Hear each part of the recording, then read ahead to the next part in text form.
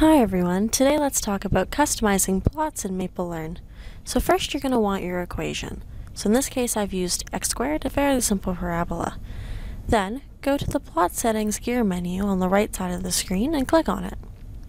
From here you can change the range that is available and the axes.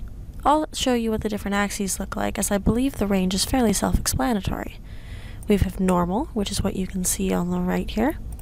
We have boxed, which shows you more of a grid-based. We have the X only, which shows you just the X-axis. We have Y only, which shows you just the Y-axis.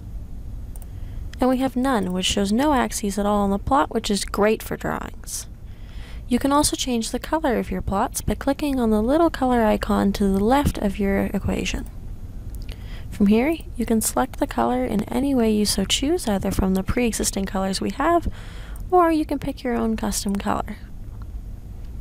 As well, there's another feature, which is called polar coordinates. Instead of these straight lines, you can switch in the same menu as before,